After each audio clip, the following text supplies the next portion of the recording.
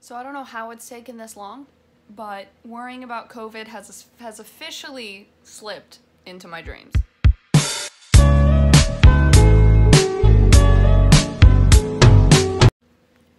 I shouldn't say worrying about COVID, I should say like COVID in general has slipped into my dreams. So I woke up from a dream that I was, like when I woke up, I had recently, or it felt like recently, been having a dream that involved my theater troupe, fun fact. And we had just finished with like a performance or something.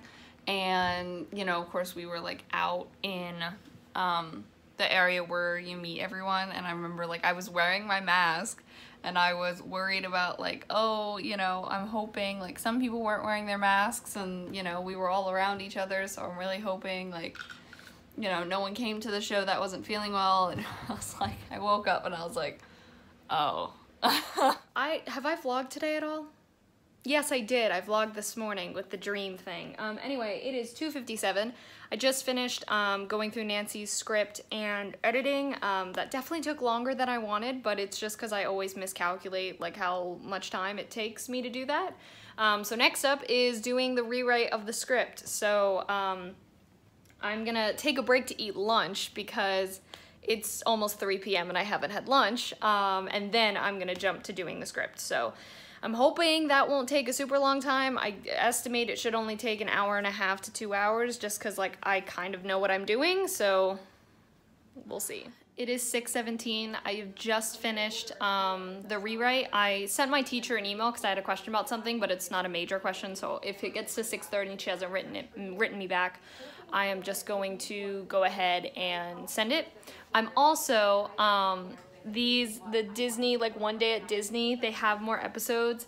I love this series so much. It is so cool to see all these jobs of people at Disney that like you wouldn't even think of half the time. It's so cool. Like this one, she's a chocolatier in Walt Disney. And I'm like, or in Disney World, or I love it. I just went ahead and sent the draft. I'm really hoping the original writer and creator likes it. I think I was definitely able to keep the essence of the story. Like we didn't lose any of that at all. It was just cutting down on some scenes, adding some others, taking out some action description and all that. So yeah, I hope she likes it.